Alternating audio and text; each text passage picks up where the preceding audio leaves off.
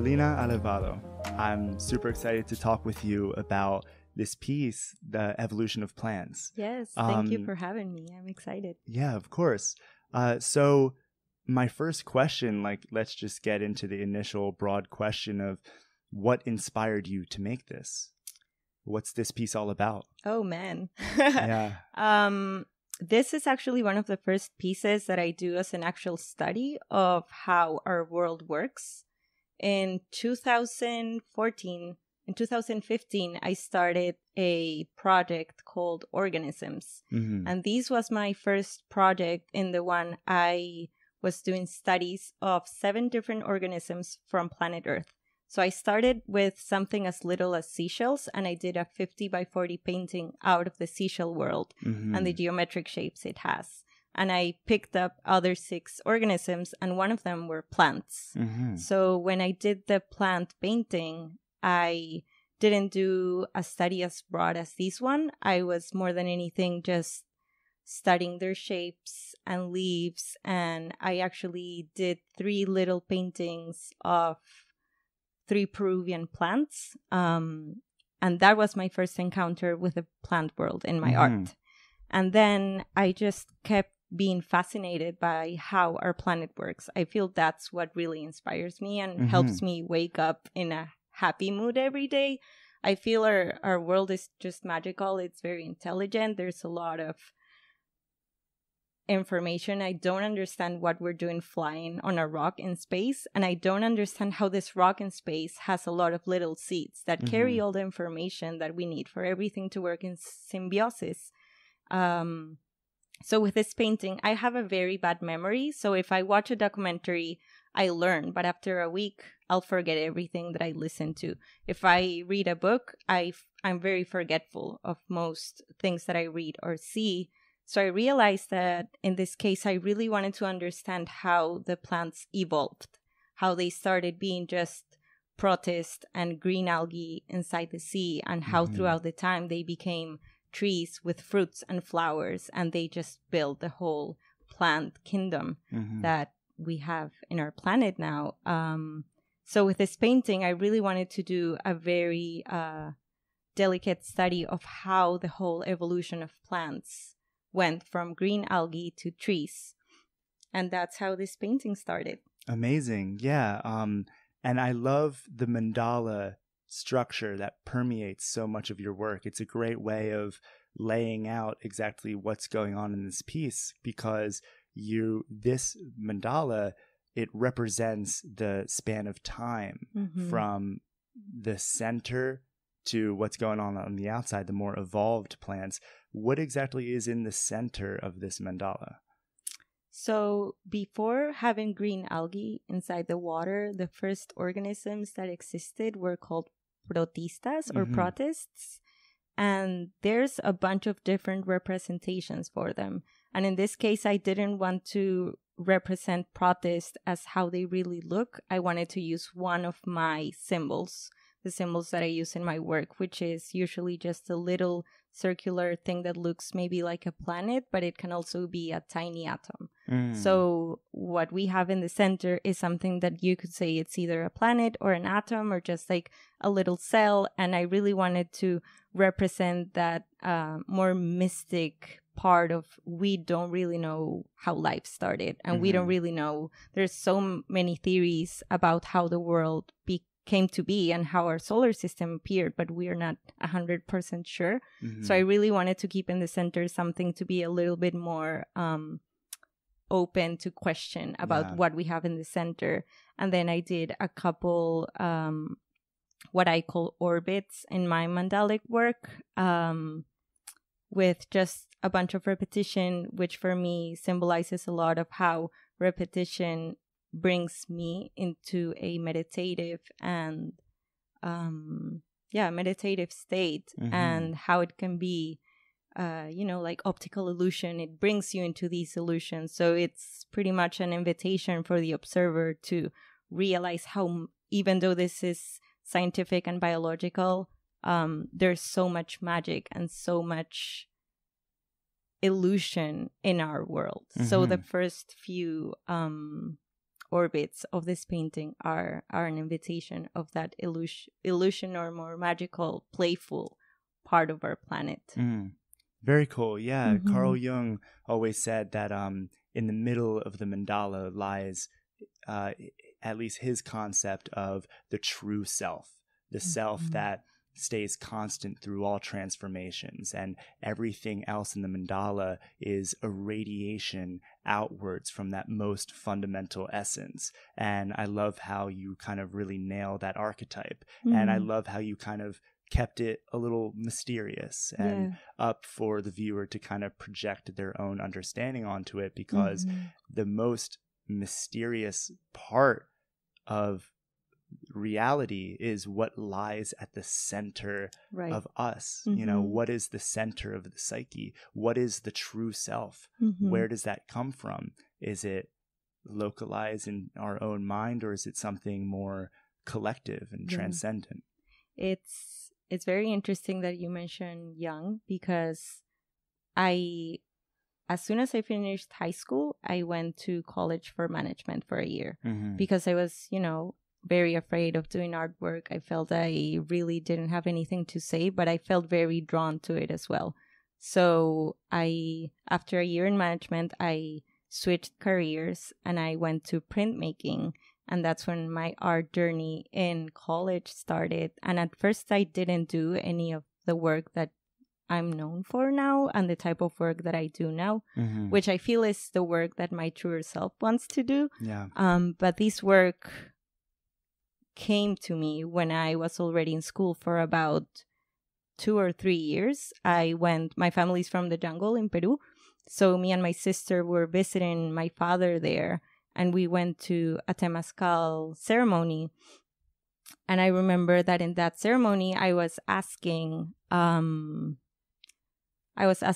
elders and source and just, the magic of the world, if it could show me my medicine. And when I went back home in Lima, which is in the coast in Peru, I, for the first time, started spending time with myself. And I started creating this mandalic looking artwork. And it was full of dots and eyes. And at first, I didn't really know what these meant. And in art school, especially the art school that I went to, you need to have a objective on what you're doing. And you need to be able to explain why you're doing the things that you're doing. And at this point in life, I really didn't know where these mandalas were coming from. I didn't know what they meant.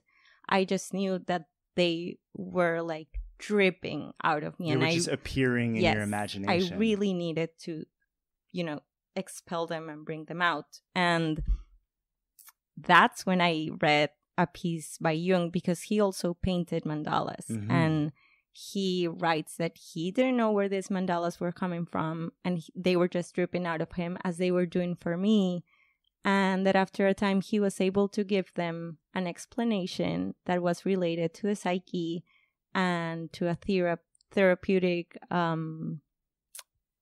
method for himself. And that's the piece that I brought to my teachers, being an art student. And I was like, this is what's happening to me. And Jung will be my kind of the person that I can quote and have has to explain permission. Why you're doing this. Exactly. So his writings gave me permission to be able to do this in art school and not just keep it a secret in my notebooks. And after a time, I've been able to give these mandalas a meaning. And now all these little dots and eyes that started expelling out of me and that I keep doing even in my plant work. For me, that's my way of representing source or energy or love or this thing that is flowing through every living organism. And that's why I was mentioning that the first few layers or the first few orbits of this mandala are full of little dots and eyes, inviting the observer to realize that everything in the plant is alive and it's looking and it's having its own experience. I feel that's why the eye is always present, because I feel that every living organism is having their own experience of life, and they are not just around our human experience. That sometimes, we feel like humans know it all and we are the center of it. Anthropocentrism. Yeah. So it's great to see and to remember that these organisms are as alive as we are, and they have a very different intelligence that we do, but they are very intelligent as well. Yeah. One of my favorite quotes of all time is from Terence McKenna, where he says, animals are just something plants invented to spread seeds around. Yeah, definitely. You know, like the plants are really the ones running things. And I love this symbol that you use, this motif in all of your work of the dots and the eyes to represent this consciousness that seems to permeate all sentient things. But something I've noticed in your work is that you draw the backdrop, this fog of dots and eyes, but you never put an eye onto a plant. You never like draw a plant and make an eye on one of the leaves as if the plant has that eye. I do, though. You do? There Where? are a bunch. So there are some little ones here. You know, there's one here. They're here, but they're very... Oh, wow. They're so camouflaged. Yes. Oh, so you do recognize that. I guess them. I was looking for more of like a cartoon eye. Right. Like, so I do them. They're so subtle. But you're right. I try to camouflage them so you can only... Oh, yeah. Now they almost look like little seeds. Yeah. But they're eyes. I do camouflage them just so I feel like sometimes we're like in the run and we don't really take the time to look at the little details of plants or anything around us. So I feel I leave all these tiny little treasures for the observer that is like actually taking the time and look into all the details. Oh, like, man, I need to get a microscope. Here. Amazing, they're around, but they're camouflaged. Very cool. Because I also don't want to throw like everything's alive. I want this to be like a little secret that people that are observing start like catching into. Well, now everyone who listens to this podcast now knows the secret of the secret eyes. Though they're going to be looking out for it. Amazing. Yeah. And I mean, I want to get back again to the mandala structure because Carl Jung thought that this was something that was mined from the collective unconscious because when he was studying like Eastern mysticism, he saw that the monks would create these mandalas. Every single one would be different, and the mandala itself wasn't even considered important to the monks because it was a representation of a thing and not the thing itself. You know, you never want to confuse the finger pointing at the moon with the moon, as it is said in Taoism.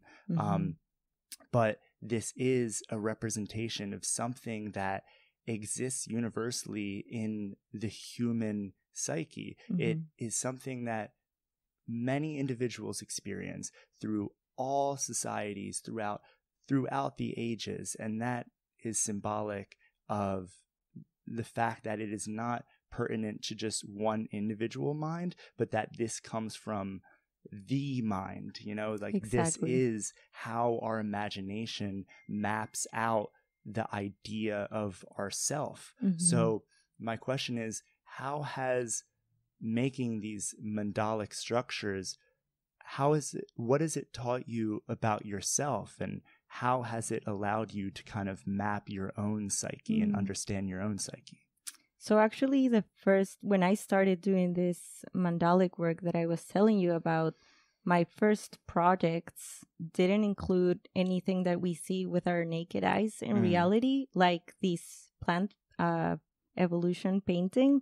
At first, I was only doing dots and eyes rhythms around the paper in mandalic shapes. And this was my therapy, you know? So at the time, I wasn't able to meditate, but my meditation was painting the dots and eyes in mandalic repetitions.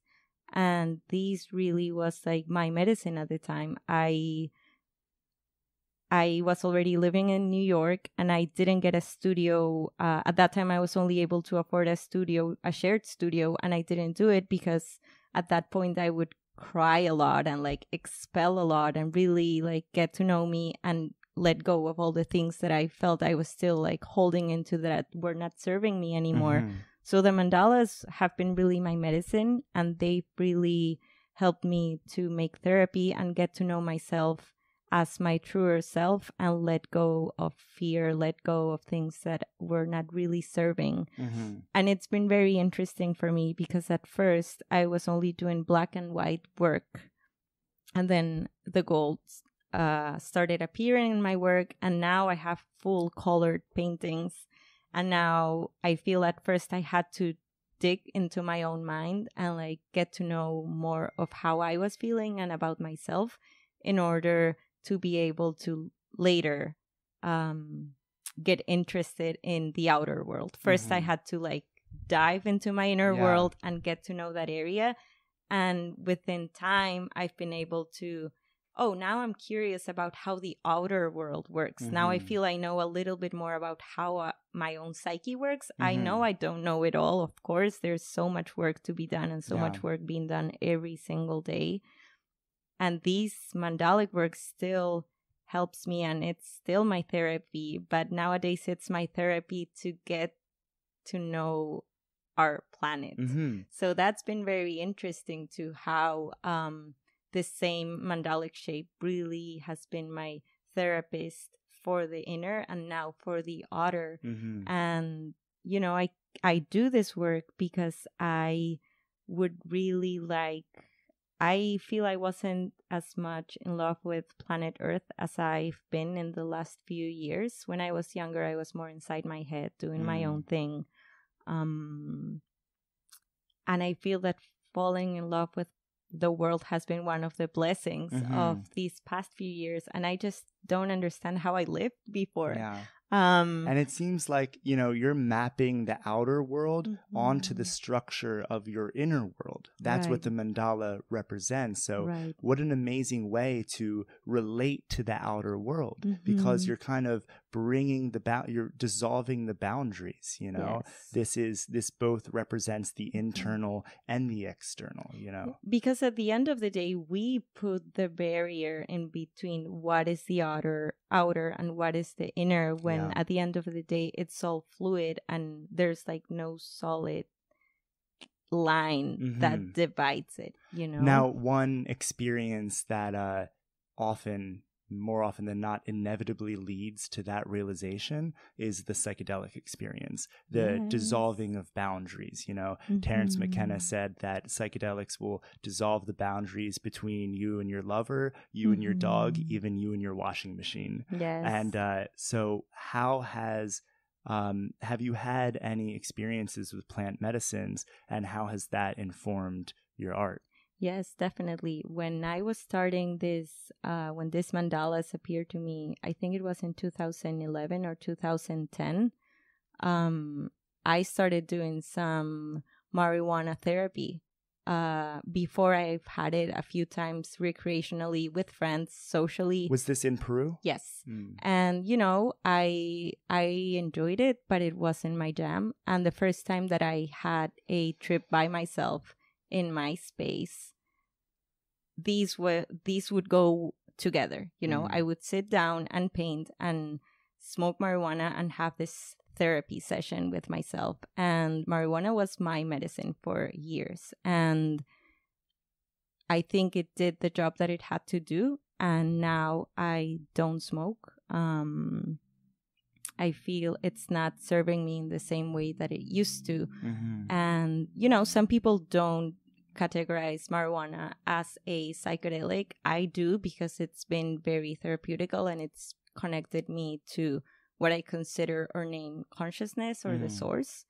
And I believe that it's very mind-opening if used in the right set and setting. So it's great that nowadays we have all this information about set and setting. And yes, after that, I've had a lot of fungi medicine, and I've had a lot of plant medicine, not only psychedelics. I've, you know, my family is from the jungle in Peru, and since I was very young, ayahuasca ceremonies were offered, and I would be invited, but I felt it wasn't the time for me. And when I had my the only ayahuasca ceremony I've had, I felt it was right in the right time, because I already knew more about myself, I was in the right place to do it. So it's so important to listen to your intuition when it comes Exactly. to whether or not you should explore a Yeah, plant medicine. You know, I think that's definitely. in a way, sometimes I feel like the plant is calling you to take it. Yes. You know, and Yeah. you shouldn't go to the plant. You shouldn't go to Mother Ayahuasca if you're not invited. Exactly. So I have had my experiences with ayahuasca. Mhm. I did a 10-day dieta in Peru in 2015 with Don Jose in Pucallpa.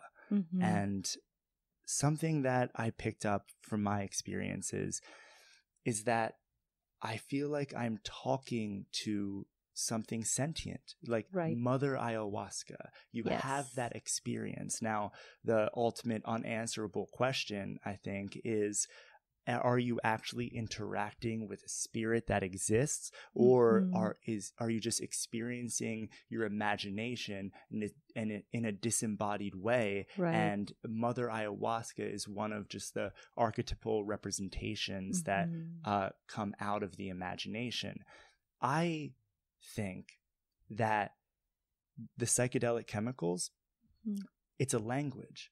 I think this is how the plant speaks to us. I think that there's a type of chemical called an alamone, and an alamone is a type of chemical that one organism produces to affect the growth and reproduction of another organism. So like the scent of a flower that attracts a bee would be considered an Right. alamone, and that works for both. It's synergistic because the bee will then help pollinate the flower. Mhm. Now, I think it's very interesting how a lot of people after plant medicine journeys, they will have a newfound respect for nature. Right. It's almost like ayahuasca is something that the plant world invented to stop the monkeys from destroying the earth. Exactly. It seems like it seems like the plant world has constructed this intentionally, and that it's speaking through us. So what is your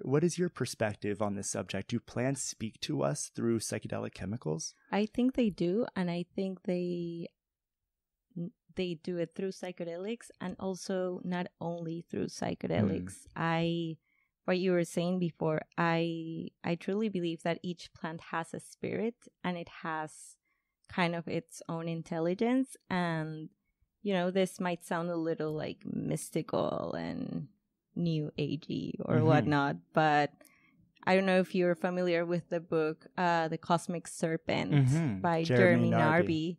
And it's so interesting how when he went down to the Amazon, then the locals will tell him, oh, ayahuasca is a mixture of chacruna and ayahuasca vine. So it's a mix of two different plants. And they knew they had to mix those two plants in order to make, ayahuasca has the DMT on it, and chacruna, we humans make DMT all the time, but we have, I don't know what the name is. I'm very bad with memory, as I told you, but there's something in our body that cancels the DMT. It's called monoamine oxidase. That's it. So chacruna makes our body able to process the DMT and not cut it from our system. And it's just mesmerizing. And they don't grow next to each other. They grow very far apart. And the locals knew how to do this because when they were brewing and drinking other plants, those other plants told them they should look for ayahuasca vine and chacruna and mix them together. So, how was this possible? Plants speaking to people and telling them a recipe? That's insanely great. Out of 40,000 known plants in the Amazon, humans somehow managed to find the two that, when mixed together, produces this experience where we can communicate to Mother Ayahuasca. And some people say, oh, maybe it was a lot of trial and fail, but there are so many plants that just really doesn't sound as the way it went down. And not only is it just the combination of plants, there's a process behind it too. It's like sometimes an explanation of that is maybe a guinea pig ate the ayahuasca vine, and that someone ate that guinea pig and then tripped as the result of eating the guinea pig because the guinea pig had eaten that plant. And then they're all like, oh my God, what was this guinea pig eating? Let's find that. And then they found it. But the thing is, the guinea pig is not making a tea. The guinea pig is not boiling two plants together for 4 hours in its stomach. Exactly. That explanation doesn't explain where the process came from. But I think it's a balance, because I think that during these experiences, we are being taught something seemingly from outside of ourselves. But at the same time, the word psychedelic, psyche, is a Greek word that means mind, and delic comes from a root meaning delios, meaning to manifest. So it also manifests our own mind. This is why a psychedelic experience can teach you about yourself, you know, and you have this presence, Mother Ayahuasca, that guides you through that process. So it's both you exploring yourself and you communicating with something outside of you. And I really believe that we all come from the same source, and we are source, playing to be Tyler and playing to be Caro.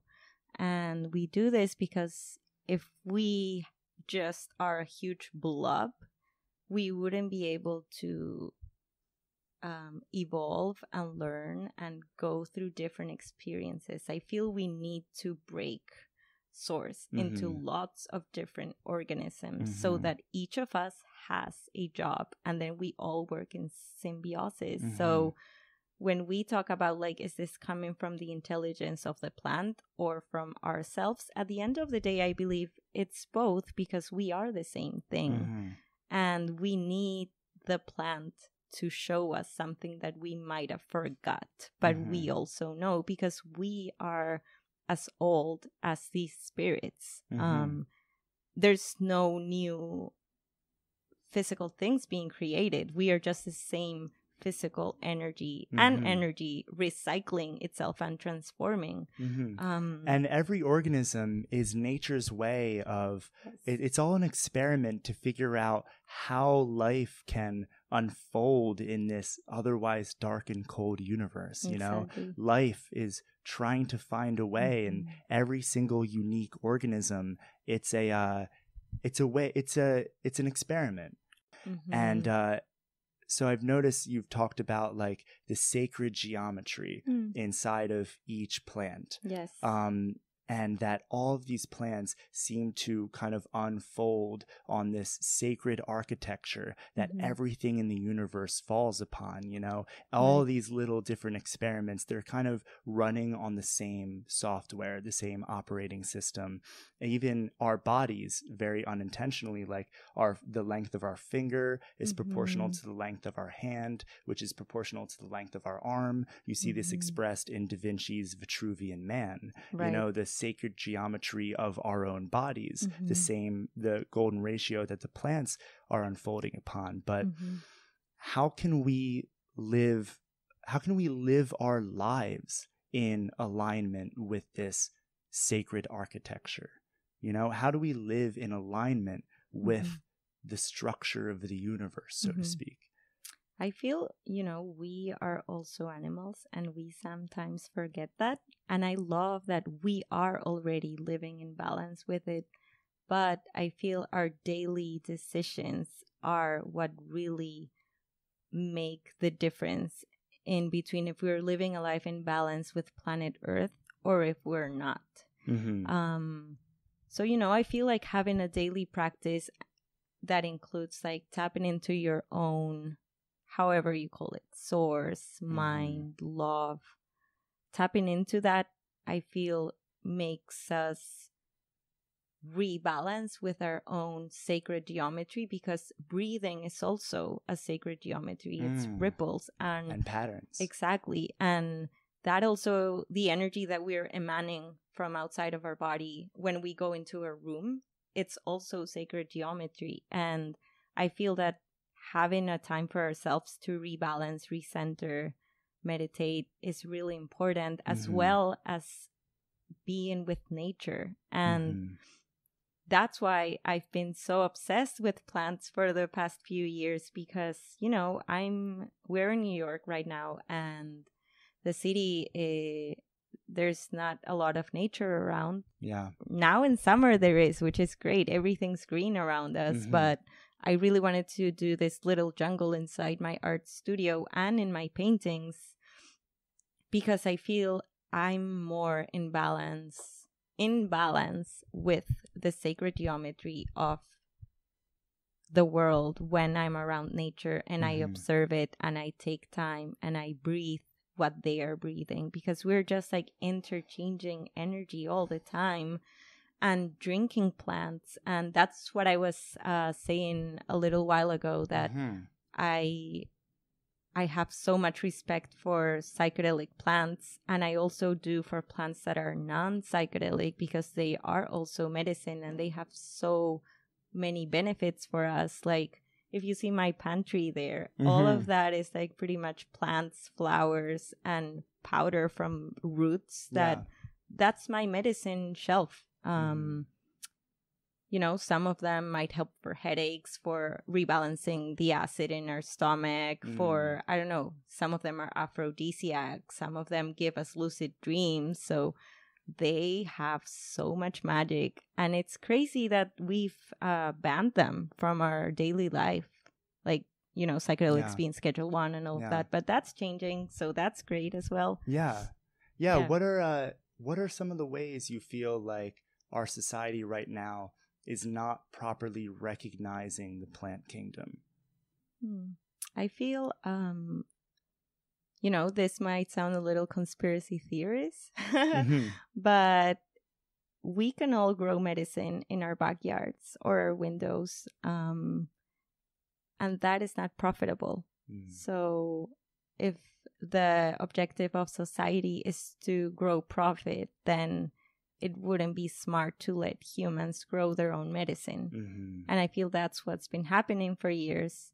And in the past few years, I've seen there's more of a boom of plant medicine, be it psychedelic or not, popping up. And nowadays, like, even going to a bar, you see mocktails made with mushrooms, which is a whole other kingdom that is just crazy. Mocktails. Oh my God. And this mocktails made with like superfoods and made with a lot of roots and herbs that really can get us high, can get us nutrition. Like they have so much.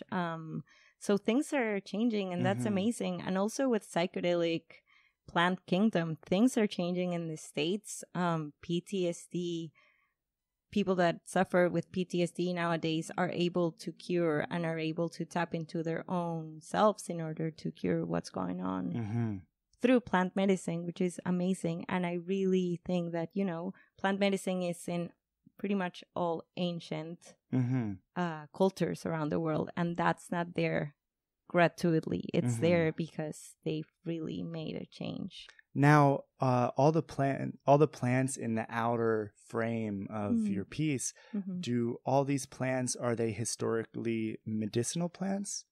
No. So what I did with the evolution of plants is, if you see at the center, we start with a green algae, and then with the first plants that like pretty much look like moss, liverworts, hornthrows, mosses.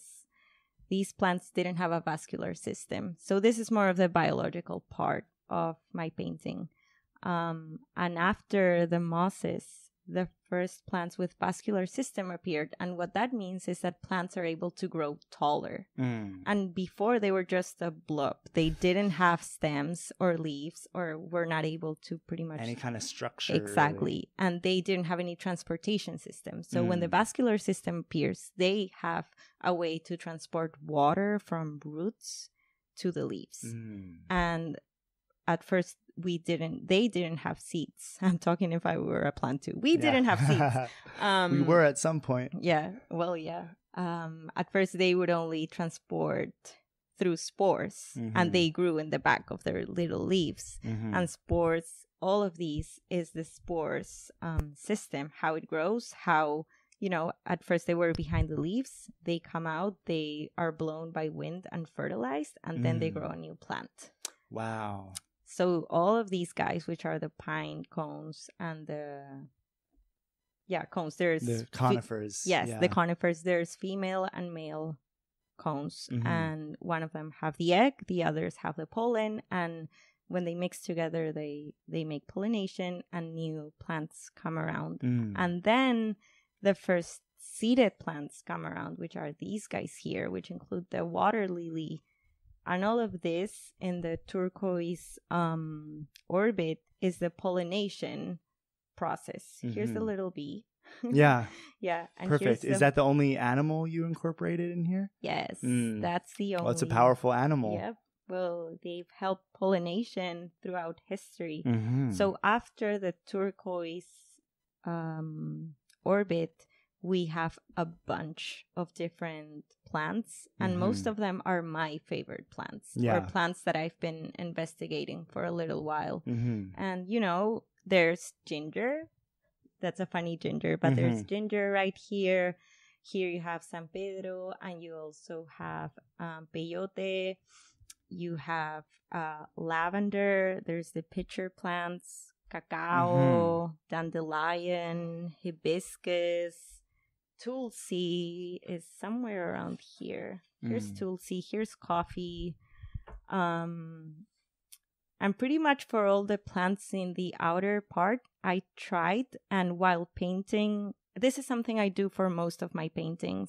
If I'm tapping into the energy of something, I physically try and tap into that energy. So let's say while I was painting hibiscus, I was drinking hibiscus. Wow. So I try and do that for most of them. Just embodying that plant as much as possible. Exactly. I do have like a heavy, I have a spiritual practice, a daily spiritual practice, and I feel it's very important for my work. I feel if I'm centered, I don't want to put a lot about me in the paintings. I want to be a vessel that just transports energy, for sure.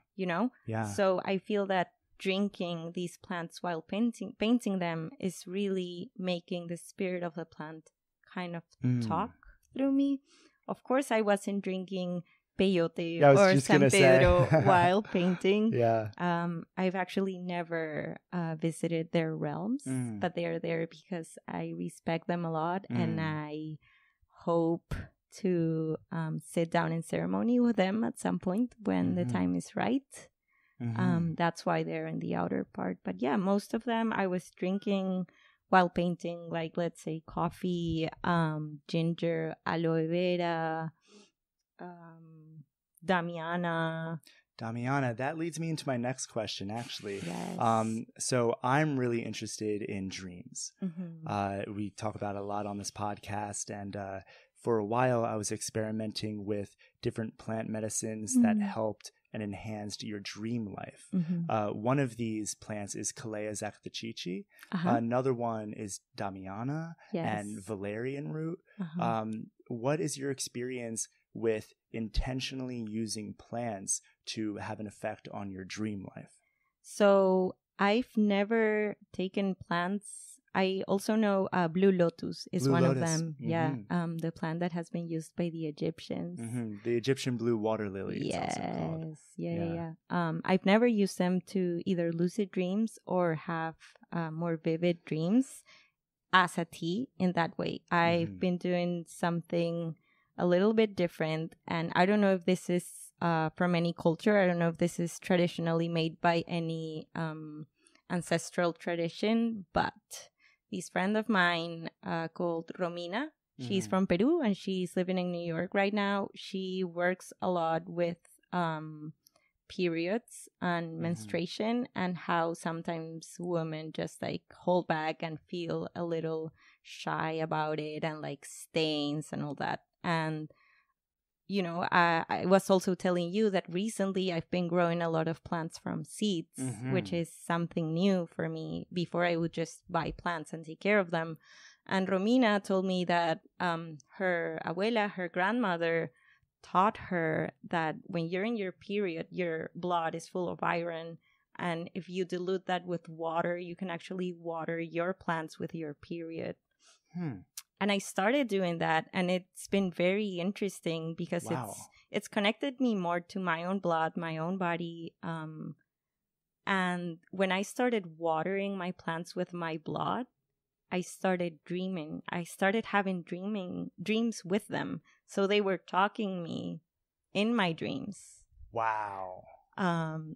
Which was very interesting and loving. And that's why now I feel I'm so connected to the ones that I've grown from seeds. I've never tried, Blue Lotus or Damiana for lucid dreaming, but this has been my intake in bringing plants into my dream life. Wow. And I actually feel it's time to start trying some Blue Lotus or Damiana or different lucid dreaming plants. I also feel that I don't work with all the plants at the same time. Let's say when I was making this painting, I was drinking a lot of Tulsi, which is also called holy basil, and it's right here in the painting. Yeah. And that was the plant that I was working with at the time. I really like to concentrate and have a very broad experience with a plant for a long time. And I feel like the lucid dreaming plants are something that I will start incorporating this summer. It just feels they're calling me somehow. Yeah. For sure. Blue Lotus is a really interesting one. Yes. So I've experimented with Blue Lotus before, and the technique I used was to soak it in wine for 2 weeks. Wow. Apparently that was the Egyptian practice. Maybe there's something with the fermentation of the wine that helps extract the nutrients. It works very synergistically, and the feeling is like pure euphoria. It's like this. It's very similar to MDMA. I'm sure it can be used in a very similar way. Yes. That was and that's completely legal. There's a great company called Arena Ethnobotanicals that they have a bunch of these different plant medicines out there. Something else I wanted to talk to you about is the metaphors of the plant world and what we can learn and about ourselves by how plants kind of grow in nature. One of the metaphors that I love, that I take from the plant world, is to constantly grow towards the sun. And I don't mean the physical sun. Of course, it's important to be out in the sun, but I think about it more archetypally as have a North Star, have an ultimate ideal, like this, an ultimate vision of light that you should constantly be pulling yourself towards, growing towards the light. Definitely. That's something that I take into my life that I've learned from the plant world. What are some other metaphors that you've extracted from the plant kingdom?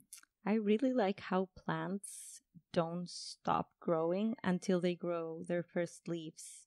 And their first, that's the first thing that happens. Roots, stem, boom, 2 leaves at the same time, because from the leaves make them able to get all the nutrients they need and make photosynthesis. So I really like that. It's like, okay, first thing that we need, get healthy. First thing that we need, be able to absorb as much nutrients as we need from the world. I really think about that a lot. And I also think a lot, I think it was Alan Watts who said, the sunflower is not thinking, the flower is just flowering. And the bird is just birding, and the rain is just raining. And I always think about that lecture by Watts, because sometimes I get in my head a lot, and let's say I'm walking the streets and I'm thinking I'm me walking the street. People are looking at me walking the street. And then it's like, why am I doing that instead of just being present and being here and just not thinking about the vessel and just opening up the eyes? So that's something I think a lot about. Plants are in pure zen. Exactly. Sunflower is just sunflowering, and Caro is just being Caro. So I think about that a lot. And also just having the ritual of taking care of them and watering them and taking the dead leaves out and spending time with them really makes me be here now. And, you know, some days you wake up and you're more fearful, and some days I wake up and I'm like, what am I even doing thinking that I can make a living out of paintings or whatever. Hopefully that's like one day in 60. But when I do, I'm like, oh, I'm not going to spend another minute fearing. I'm just going to go water my plants and be with them. For sure. And they show up every day, you know. They are not like, oh, today I'm fearful, I won't blossom. They just do. So how magnificent it is that they're just being Lila. They're just playing. So they always fascinate me and inspire me to keep blossoming. Yeah. Something I've been bringing up Terence McKenna a lot. I mean, when talking about plants, it just kind of, he naturally comes up. Something that is very interesting that he said was the process of growing mushrooms and taking care of them and cultivating them properly teaches you all the necessary prerequisites to having a successful psychedelic experience with them. Right. You know, they teach you discipline, intention, timing, taking notes. And I think that's really fascinating that the plant, just caretaking a plant can teach you a lot. Exactly. Yeah. Also I've only grown tomatoes. Talking about edibles like veggies. And then every time I feed in a tomato from my tomato plant, it's so sacred. But then when you buy it at the supermarket, it's just like, oh, you know, you might buy 7 and then one of them might get bad and then you throw it. But then if you grow it, you won't really let it go bad. You'll really... And that's also like very grounding for me, just realizing how much time it takes for them to grow and for flowers to blossom and for everything to work. I feel it also makes me be more grateful of every single piece of food that I have with me. And not let it go bad and just be like, oh, whatever, I'll just buy another one, you know? Yeah. So taking care of plants can change your relationship with plants. Drawing plants and representing plants in your art can also teach you a lot about plants. Now, as the result of spending so much time studying plants and specifically making art with them, do you see plants differently? Is your eye trained to see certain details in a leaf that you just didn't see before? Yes, it's very interesting because I live pretty close to the Botanic Gardens, the Brooklyn Botanic Gardens. And before I would go and get very mesmerized, but now going and being able to identify plants and identify which of them, they do have a bunch of plants that are non-vascular and they have a bunch of plants that are still in water. So it's very good to even see the evolution process in them. And it's crazy, you know, before studying them, I didn't realize that, you know, leaves have different patterns and some of the veins grow parallel to each other. So they're just like linear. Yeah. So like this one here, it's just straight. And that, I don't remember the names, but there are 2 types of flowering plants. And one of them grow, you can tell which of them it is by how the veins grow in the leaves. If they grow like in a pattern going outside, that's one of the types. And if they grow just linear, it's the other type. And also the amount of petals each flower has makes a difference in between if it's one or the other. So it's so interesting. And not only to the human eye, I've also seen a bunch of slides of stems under the microscope, and they look very different depending on what type of plant it is.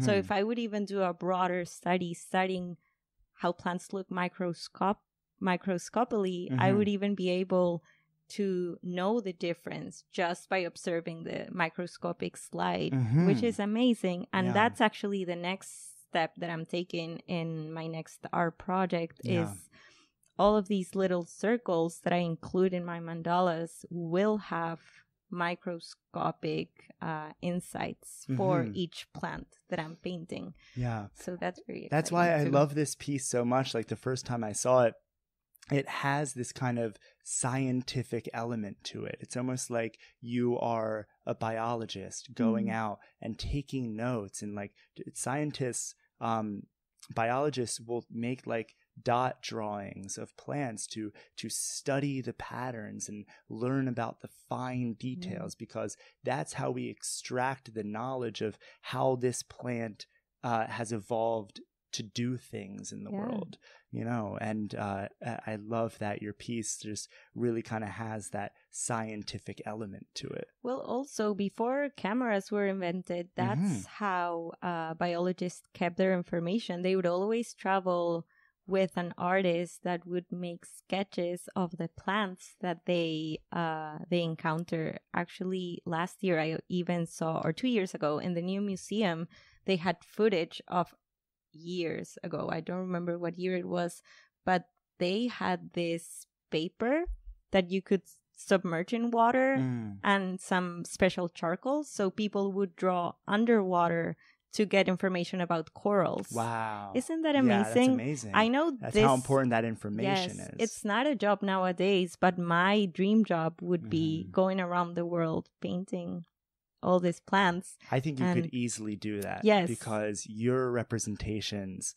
like, I love this way more than I would love just a photograph of these plants. Yeah. You know, I love that you're not only observing the plant and representing it, but that you're filtering it through your imagination and adding your own artistic element to it. A photograph of peyote cactus would not have a little eye in one of the flowers. You know, it's like you're adding this essence that can't be captured in something like a photograph. When I'm painting, I think a lot about kids learning biology in school. And I think a lot when I was a kid and I would see all the biology charts. And, you know, I'm not a chart person. I'm a visual person.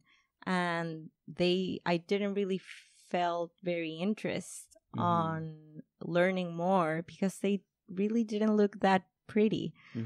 So when I'm doing these type of work, I think a lot like this is what a kid would really like to look, and maybe this can help them stare 5 more minutes into the outer world. So I think a lot about that when I'm painting. And I also, you know, I used to be very workaholic. I'm still a little, because I just love everything that I learn from painting. And learning and painting plants, what I'm trying to say is when I paint plants, I'm learning and I'm also doing my work. So I don't feel as guilty as just laying in the couch and watching documentaries for 8 hours. So that's something very beneficial. At some point, I really want to go into the rabbit hole of the fungi kingdom. But that will be later. I feel there's a lot that I still need to learn from the plants and that I want to learn from them. But I will go into the fungi kingdom at some point, and also into the corals at some point. And who knows where else, you know? Yeah.